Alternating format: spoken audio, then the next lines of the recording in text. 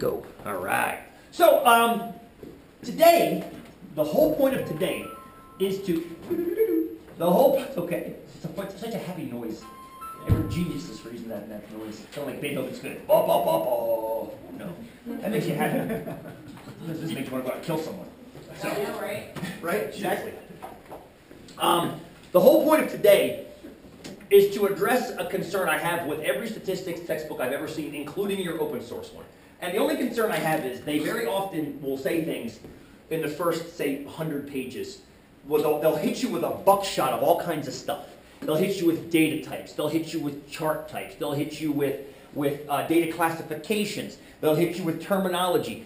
And in like 80% of those graph types, chart types, terminologies, they'll say, okay, when we now get to relative position, you'll need to know what an ogive is. When we get to percentile ranking, you'll want to know what a cumulative frequency polygon is. When we get to the standard normal distribution, you're going to want to know what a z-score is. But they're teaching you in that first couple hundred pages, what a z-score is, what an ogive is, what a cumulative relative frequency polygon is. But saying, now remember this, because we're going to do it later.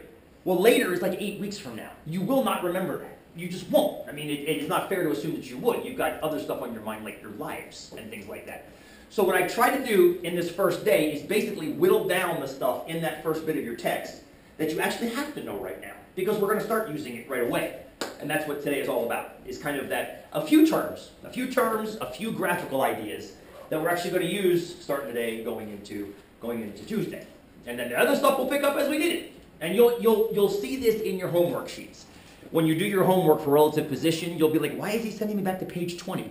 Because in page 20, that's where they actually talked about an ogive. And you now have to understand what an ogive is to know why my baby is not underweight, even though the doctor tells me that he or she is. So that's the kind of bouncing around you have to do, because I haven't gotten a chance to rewrite the textbook yet. We're working on it.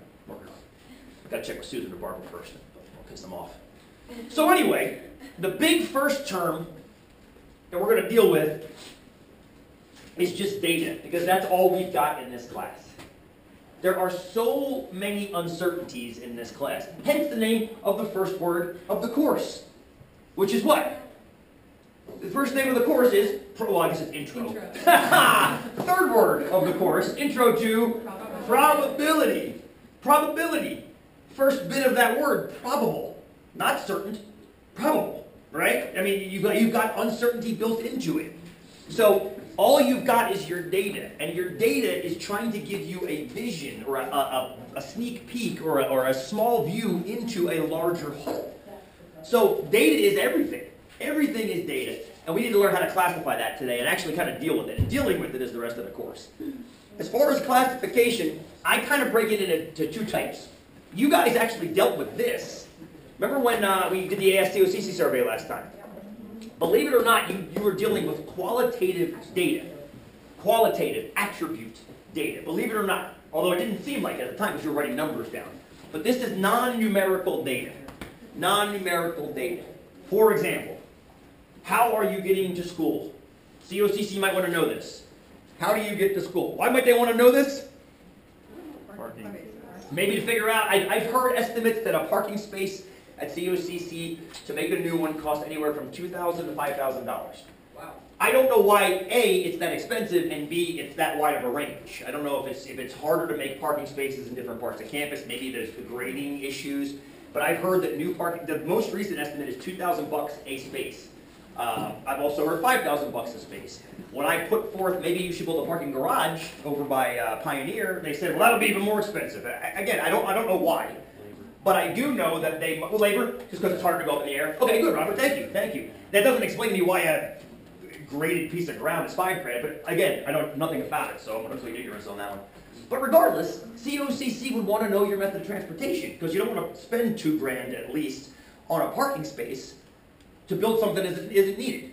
Although I don't think anybody in this class is going to argue we need more parking spaces. Right? So that's qualitative data. That's qualitative data. What method of payment are you going to use when you check out on your online order or in the store? That's qualitative. Why? When somebody asks you how you're going to pay, do you say 3? Not unless they give you a list where it's numbered. 1 MasterCard, 2 Visa, 3 Discover. But still, whether it's numbered or not, it's still not a numbered data. The data is MasterCard. I want to use my MasterCard. The number on the MasterCard is definitely numerical, but the MasterCard itself is qualitative, or attribute, sometimes it's called. What color your hair is, what types of vegetation we have on campus, all the different trees we have in our Arboretum tour. You know COCC has an Arboretum tour? We've got hundreds of trees around campus that are non-native to the area that they've planted and taken care of. There's apple trees down by Boyle with beautiful apples on them right now. Go pick some. They look delicious. Bright red apples. Get them before they freeze.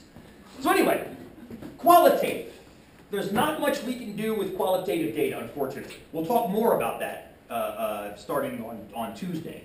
But for right now, just realize that qualitative just means there's no number attached to it. Or at least the data itself isn't implied with numbers. This is the stuff that's more fun to deal with mathematically, is the quantitative type of data. So once we've established that there are people that are driving to COCC, how many? How many of them are there? So now we're starting to count the drivers. And then we might have to figure out, okay, we got a fixed area that we can pave. We got to make sure how wide to make these spaces so that we can get enough people in but still be safe. Because obviously, the skinnier you make the spaces, the more cars you can fit in, and the more you're going to raise the tempers of those getting out of the cars when they're constantly smashing their neighbors' cars with their doors as they're getting out. So what's interesting about that is that actually hits both of these. I mentioned the number of people driving to school. That's one type of quantitative data. And then I measured the width of a parking space on average we're going to have to make. And you guys probably noticed that when you park in different places, there are different widths. Not just on campus, but anywhere for that matter. Maybe you pull into a space that's way too narrow. Maybe your car is just way too big, but nonetheless, same car in different spaces might get parked easier. When you count data, we just call that discrete. That's just the name that it gets. It's called discrete. And when you measure it, we call it continuous. That's just the terms we've been handed down. I think they actually got handed down from an older mathematics class. Statistics is a pretty young math class, only 100 or so years of serious study academically, and maybe 200 total years of study, compared to something like algebra that's been around for thousands of years. So discrete and continuous actually come down from much older much older subject matter. So I mentioned the number of cars coming onto campus and how wide we should make the spots. What's the number of cars coming onto campus? Which kind? Be brave. Go ahead. Go ahead, Max. Yeah, it's discrete because you count them. There's one. There's another one. There's another one. You count them as they come in, right? You don't measure. You just count 1, 2, 3. How about the width of the spaces? Definitely continuous because you measure that. And some students have it's tricky at first deciding whether one is one or the other. The easiest way I remember is you count discrete. And as far as what to measure, I've thought about this for almost 20 years. And I can only think of 4 things that you measure. Only 4 things. One you already mentioned, the width of a parking lot, that's length. That's one thing that is measured as length. What's something else that you measure? Time. Time is something else that you measure. Beautiful. Volume. Say that again. Volume. I love that. Tell me your name too. Hattie. Hattie, and who told me time? Scott. Scott, thank you, Scott. And Hattie, yes, I break volume down as an extension of length, because it's length times length times length. So you could call, you're right, it is continuous, but I don't count that as a separate thing. I just call it its own thing. So we got length, we got time. Temperature. Temperature for sure is measured. And there's one more. What would you care about this? I mentioned it earlier. You might care about it when you're watching your newborn grow. Weight, definitely. Those 4. Everything else, and Hattie, not that volume is not continuous because it sure is, but it's kind of like a subdivision of the other one. A student in my last class was like, how about speed? Speed's a great one, but speed is distance over time. And both of those are continuous, so therefore it falls under. So those 4 things, if you are measuring any one of those 4 things, you are dealing with continuous data. And I can't think of any 5th. I've thought about it for years. I can't think of a 5th. So basically, if you count it, it's here. If it's length, weight, temperature, or time, you're there, and that's it. Here's our 2 classes. Make sense? Cool. So this is the one you see an awful lot in the news. Awful lot. I think I half-jokingly told you that Congress is less popular than syphilis last time. That was done by a Gallup poll. They asked 1,000 Americans. You didn't hear about that? No. Yeah, came out. Congress's approval rating is about 9%, 8 or 9%. Syphilis infection rate is somewhere around 10. So Congress is less popular than syphilis. The reason they get that number is they ask 1,000 people, for example, do you approve or disapprove of Congress? If 90 of those 1,000 say, yes, we approve, that's a 9% approval rate. That's discrete data. Because you get 1,000 people and you count the ones that say yes. Count the ones that say yes. Most of the polls, Obama's approval rating, Senate approval rating, the rate of autism, the rate, anytime you hear the word rate, it's definitely a discrete data set because you're counting something. And that's, I would say, most of what you read about. Most of what you read about in the news is that kind of a study. Because it's very easy to do that kind of a study. Assuming you get a good sample, more on that in about 5 minutes. Counting is simple. Measurement is hard. Measurement is difficult. Measurement's very, very difficult. If you're talking about average newborn weights, you have to have a machine that can precisely measure that. Temperature, precisely measure. Length, precisely measure. Time, precisely measure. And that precision costs money. And it takes time and effort. So you'll notice that you'll see very, very exponentially more studies based on discrete than continuous data, at least in common media outlets. In scientific journals, it's a totally different story because scientific journals generally have people that are contributing that have budgets that are usually paid for by the generous donations of taxpayers. But nonetheless, the machinery costs money and the labor costs money. So, make sense, please? Well, that's kind of what I was, in my mind, I was thinking. So, like, say autism or Down syndrome or whatever, things that are scientific or medical, are those more reliable, or are they taken from like real, like health department, this is how many people have this, or is it taken from like just counting 1,000 people? This is fantastic. What you need to tell me, name again, too? Jamie. Jamie, thank you. What you want to do, let's just grab a Gallup poll real quick. Gallup, Obama approval. Okay. So just grab it in a Gallup poll. Okay. This is definitely a discrete study. And you're going to see it. There we go. Here's the graph of Obama's approval rating from February '09 all the way up to basically now. And you'll notice back here it was somewhere around 62% approval and the rest disapproval, I guess. And then it kind of alternates like this as it goes up and back, up and back. What you want to do when you see a poll like this is question it from the moment you see it. And you want to scroll until you get to the fine print. And you say, oh look, daily results are based on telephone interviews with approximately 1,500 national adults. Now, don't concern yourself with that number. That number is plenty. Believe it or not, that number is plenty. And that takes statistics students a while to kind of process that. How can 1,500 people be enough to stand for an entire population of, say, 150 million voting Americans? It's more than enough, actually. But what you want to know is, how did they get those 1,500 people? That's the question. There's different kinds of sampling you can do. And 244 and your research methods classes get into this ad nauseum. But it's not so much the result that I question, it's how the numbers that created the result were gotten. Statistics is a foregone conclusion, believe it or not. Getting the data is 99% of the effort. And that's why we have entire classes devoted to just that. I almost wish you would take those classes before you take this class, but that isn't how it's set up. So that's my question, is go in there and find out, this isn't enough for me. Telephone interviews, was it random digit dialing? Is it contiguous United States? Is it all 50 states? Did we include cell phones or not cell phones in here? Is everybody accounted for? I want to know all the answers to all these questions, plus ones I'm not thinking of. Is that kind of an answer? Yeah, and that's everything is suspect. And you'll see, I'll bring examples like this in. And I say suspect not in a negative way, but in a critical way. Prove to me that data is valid. And Gallup does a pretty good job, honestly. Gallup, Quinnipiac, Rasmussen, these are good polling agencies. So, Quinnipiac is a little school in Pennsylvania. Quinnipiac. Yeah, Quinnipiac University. They have an entire polling center right there, the Polling Institute. I was in Connecticut, not Pennsylvania. These guys are phenomenal data collectors. So if you ever need to back, and they tend to be fairly regional. They tend to stick to mostly northeastern regions. But nonetheless, New York City likely voter poll. Like, they don't come out and say, we asked the entire country, because they didn't. They asked New York City. And that's okay as long as that doesn't try to get spread too far. Like, we did a New York City poll, but we are convinced that 8 in 10 Tibetans think that, well, that's great. Did you ask Tibetans? We asked New York City. Quinnipiac wouldn't do that. But people do things that are just as ridiculous. For example, they'll put an email poll out. They'll send a mass email poll out. How's Obama doing? And then they report the results on that as if they were scientific fact.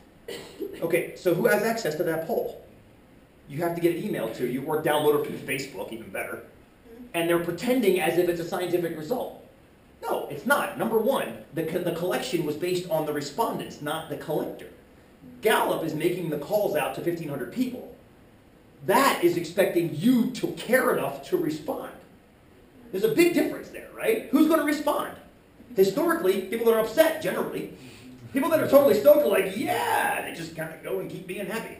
But people that are upset are like, no, you suck. And this is one of the critiques that I've heard from student evaluations going online, was that people are worried that because they're online now and you're not forced to do them, that we're going to hear from the students' negative responses more. Well, guess what? Nobody forced you to do them back in the day either. Just because you were sitting in class, we left the room. You could leave without doing one. So anyway, please, Hattie, go ahead. Couldn't the same be said, though, about the Gallup polls? Because who's hanging out by their phone at, like, 3 in the afternoon to answer a poll? The question is, it doesn't matter. Can you give me 5 minutes to elucidate on that? Sure. There's a very special six-letter word that deals with that. And if you give me, I'm thinking 5 minutes. We'll get into it. Great. This is a great question. Did you hear what Hattie's question was? The question is, who's hanging out by their phone to get called? We got a solution for that. Promise you. You be careful. Of course. Got a great beard for my 40th birthday. Watch it back there. All right. Now, we'll get to that. I promise you, Hattie. We get to inferential statistics. I promise you. 243. I like to give you the two branches of statistics because I like that COCC and the University System of Oregon has 243 and 244 because predominantly 243 is descriptive and 244 is inferential. More on that in 5 minutes or 4.5 minutes or so. Descriptive statistics is simply getting a bunch of data and then reporting on it in some way. And that's the end of the story. Collecting data, putting it back out there in some way, and game over. So, and remember guys, you're going to have these PowerPoints linked up on the schedule page by the end of the day, so write down as much or as little as you have to. If you want to let this kind of wash over you right now, that's fine. Do whatever you have to do. I'm not going to tell you how to take notes, but don't feel the need, you're going to have all this. Does this map look familiar? Ish? Yeah. Ish, right? 2012, we had a presidential election, maybe you remember it. It was a little bit, it made a huge deal in the news, sometimes for no apparent reason. But you had Obama versus Romney, and if you remember the results, we have this electoral college thing, which is very, very interesting, and the popular vote was almost split very, very evenly, 50.6 to 47.8%, which if you add them up adds to, what is that, 98.4%. So there's a 1.6% missing, and I think that could be explained by looking at northeastern Oregon. Why is there 1.6% missing? Third party. Yeah, third, fourth, and fifth, and sixth parties. There's a whole bunch. Tell me your name. Michael. Michael, thank you. We've got these other parties. I'm pretty sure every Ron Paul supporter in America lives in Northeast Oregon. It was amazing driving out there, seeing the sides of barns with Ron Paul's face, 20 by 30. Amazing, amazing. I think they all live out there in Pendleton. So anyway, that's where the other 1.6 is. It's not a two-party system, although you swear it was by looking at results like this. And I don't think since Ross Perot ran against Clinton back in '92 have we even seen a third-party candidate pull anything. I think he pulled something like almost 20% of the popular vote back then, which was amazing. You know, he was actually a contender. I mean, but we haven't seen that since. But anyway, what you're seeing here is not the popular vote layout, but the electoral vote layout. And this is what the big deal is made about on election night. I still don't understand the whole electoral college system. And don't try to explain it to me because people have tried to explain it to me and I'm an idiot. I can't get it. I'm not sure it should be gotten, but whatever. This is the results of the electoral college. You look at that map, and it does not look like Obama won the White House by electoral votes. That looks more red than blue. The whole middle of the country, the entire South with the exception of Florida, this corridor from Arizona up to Idaho, it looks ridiculously red. And how could Obama have possibly won the White House? Because the populations are underrepresented on that map. You've got where are the densest populations? California. Right, near major urban centers, generally on coasts. Generally on coasts. The two largest cities in America, New York City, LA. So what some clever folks did was they made a map that was distorted. That was distorted in such a way that populations were represented more effectively. Yeah, isn't that cool, Scott? That's kind of slick, because now you can see, oh God. So back up one. Find Wyoming. Okay, one of those rectangle states. Very windy there, very pretty there too. Find Delaware. Quiz. Find Delaware, it's connected to Maryland. Yes, it's right there. The Diamond State. That's where I'm from. Now, Delaware size compared to Wyoming size, right? Find Delaware, Wyoming now. There's Delaware. And where's Wyoming? Right there. Almost the same size. Except in Delaware, we're all on top of each other. In Wyoming, we're all on top of grass. So there you go. You're seeing much better representation of population. All of a sudden, you can see the blue versus the red. You're like, oh, there's a lot more blue there. A lot more blue. The lighter populated states have shrunk down. California is predictably large. Yeah? People did even better. Here's the county maps of the election. These are the county maps. I should have asked you guys. Are there light switches in here? Yes. Let me see. Let me check lighting. Is that better? Yeah. Is that too dark? No. Let's experiment. Oh, that doesn't help. That turns off half of these two. Look at that. Tuition costs up enough too. That turns off the other half. Very interesting. Okay, so we'll do that. Yeah? Oh, God. I think we'll do that. Yeah. Decent? Okay. We'll turn them on and off as we need them. Okay, so this is even worse, red versus blue wise, because red versus blue wise, this looks even less blue than red by county until you adjust the counties for population. Find LA on this map. And while you're at it, find New York City. Okay, if you can't, find LA on this map. A little bit easier. Find New York City on this map. Hint, it's the big blue thing in the top right. Right? So, again, it's hard to look at it, a little nausea-inducing, but nonetheless, you can see where the populations are, right? You can see where the populations are. If you get even more crazy, here is the non-scaled map by what percent of each county voted which way. So the more purple, the more split it was. Red versus blue makes purple. So if you see purple, heavily purple areas were split half and half. It's almost impossible to tell what the hell happened here. And this is one where I don't think you can get anything from this. I mean, you got New York, you got LA, but I mean, it's so hard to look at. Although it's more blue than red, right? It is more blue than red. So you get that same overriding, okay, I get it. Obama won by electoral votes. But I think it does get ridiculous to a point. But I didn't come here to tell you that. I came here to tell you that each one of these maps, no matter how silly they are or how crazy they get, are simply taking data from the result of the election and then getting put out for our consumption. That's it. Nothing to read into. Obama won 50.6% of the popular and 47.8 and Romney won 47.8. Obama got 61.7 of the electoral. Romney got the rest. That's it. End of story. No questions asked. Cool. That's descriptive statistics. The story ends with the presentation. What's the other one? I lied to you, Hattie. It took more than 5 minutes. Inferential statistics. Inferential statistics is the one that we read about and causes all the discussions around the dinner table. The only kind of discussion that you can have about descriptive statistics is, did you trust your source? Did you trust your source when I told you that 60.7% of the electoral votes went to Obama? You should, because it's in every possible news outlet, because they all use the same wire. But inferential stat, the true unknown happens here, and the true decisions are made from here. Hattie asked a phenomenal question when I turned the tables around and I said, listen, why? You can't trust those Facebook type polls. It's because the only people you're hearing from are the ones that care enough to respond. Her question, very, very good one, was, well, who's sitting around with their phone waiting for a call? Here's the answer. This study is entitled, well, the article is entitled, Study Claims. Kathy, just so you know, anytime you hear the word study claims or studies show, it's inferential statistics. Some study was done. And the part that makes it inferential is they're taking the results of that study and applying it to an entire population. Let's talk about each of those terms, okay? Let's talk about each of those terms. Inferential. Key word or key prefix in that word?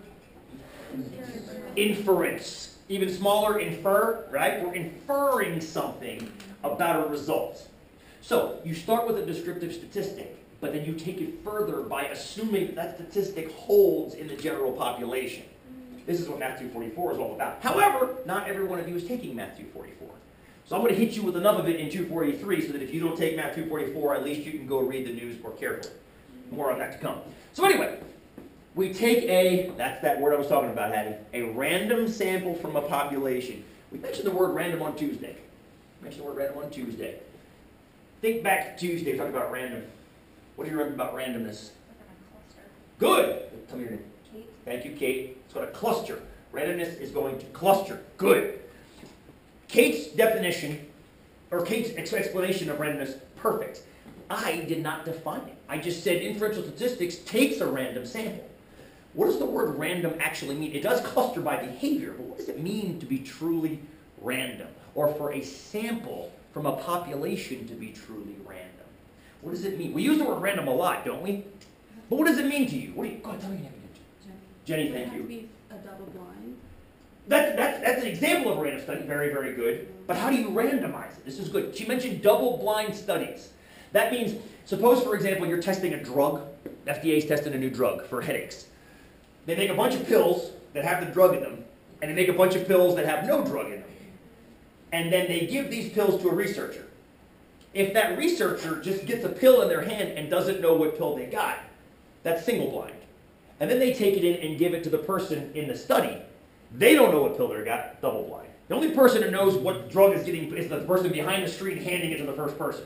Good, but here's the question is, how do I make sure that study itself is randomized? I guess that's what I'm getting at. Very, very good, Jenny. That's an example of a randomized study.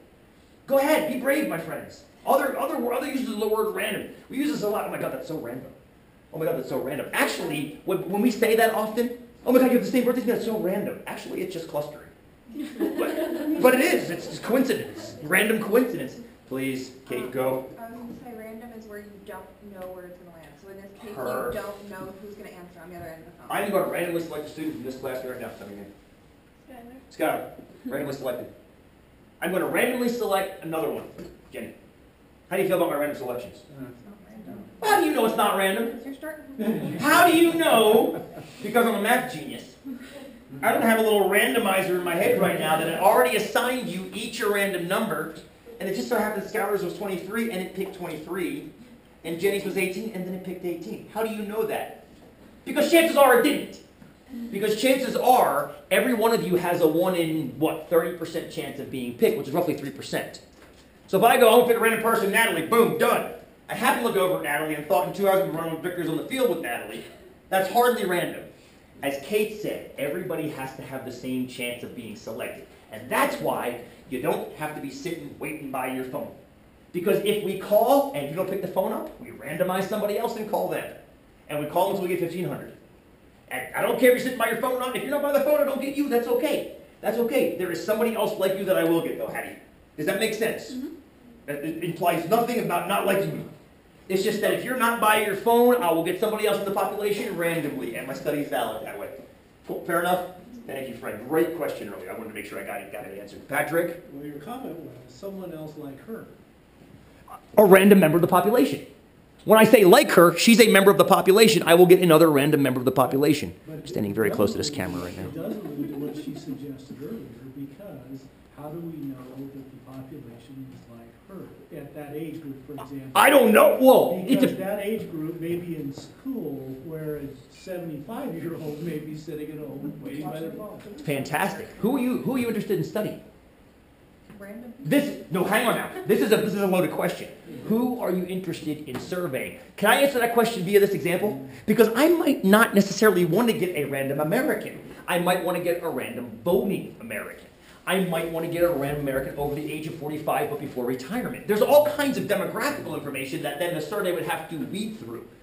And this is a problem with survey methods. I've helped so many people get their PhDs, and they come to me and they say, this was such a great idea 3 years ago, and now I've got 7 data points. Because what happens is they start with, say, 100, and one by one people fall out of the study, and they're left with the 7 they've got. And it's unfortunate, but because of it, depending on how selective your sample is, you might have, or selective your population is, you may have to deal with a very, very small sample because of it. So, I think your question can be addressed with this example. Study claims caffeine addicts get no jolt from morning coffee. Okay? Your job, read that a little bit. Hopefully you can read it. If you have to come a little bit closer, that's fine too. Tell me who you think the population is and tell me what the random sample is. Or the sample is. We'll come back to whether it's random or not momentarily.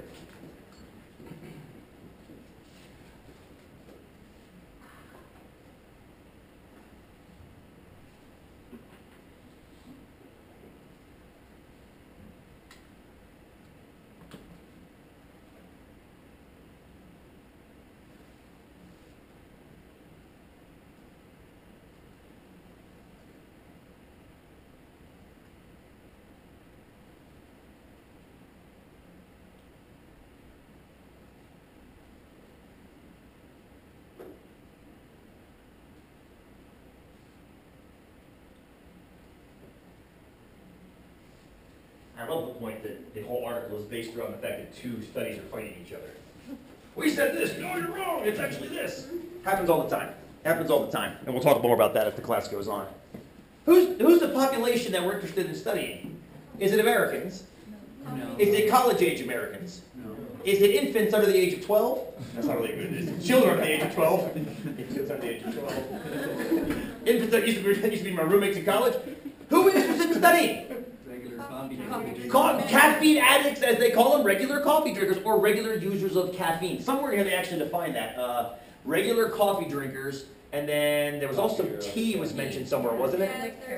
Next paragraph, morning tea, coffee, or other caffeine-containing drinks. So we're interested in people that actually use caffeine on a regular basis and have been classified as caffeine addicts or regular users of caffeine.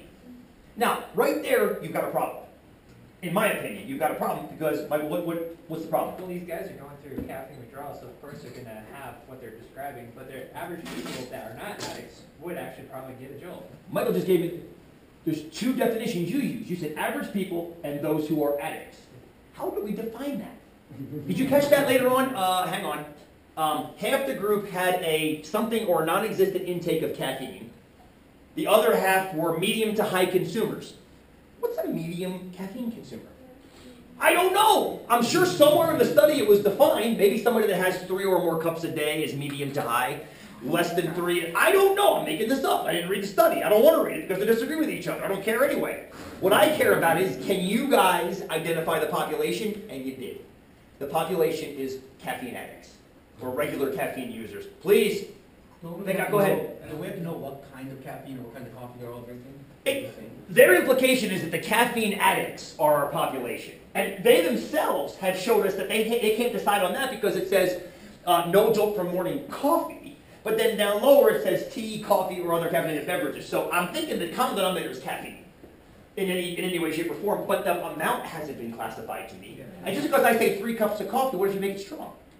You're right, exactly. So there's all kinds of problems with those definitions. And Patrick, this is what I was getting back to with you. You have to define these things rigorously, or otherwise it's meaningless. I think I mentioned last time there's been a spike in autism rates. Did I talk about this in class last time? Yeah. Right? Do you know why there's been a spike in autism rates? I have no idea. Because they've redefined other disorders as autism now. It went from 1 in 150 to 1 in 100. Because now Asperger's is called autism. It wasn't until about a year ago when it became now an autistic condition. So the rates have gone up by a simple definition change. Does that make sense? You got to be careful with that. You got to read carefully. But only careful what's not right now is, can you notice the population? Yes, you can. What's the sample? Yep, who gave up their caffeine? We're going to assume that they were those caffeine addicts that they were talking about. This goes back to something Hattie mentioned and Patrick jumped on. He said, wait a minute, you said just like her. Those 379 people, ideally, are identical to each other. Now, ideally, ish. They're not identical to each other. There's going to be differences that maybe we're not even looking for. Maybe there's a male-female difference. And I'm assuming there's an even mix of males and females in that group. Maybe there are, maybe there aren't. But maybe the male and female have a different reaction to caffeine that we don't even understand yet. Who knows? I'm throwing this out there. Lurking variables, right? Is that a random sample? I hope. I hope it is. But I played in punk bands for years. And a lot of those punk rockers didn't like to work. So a lot of them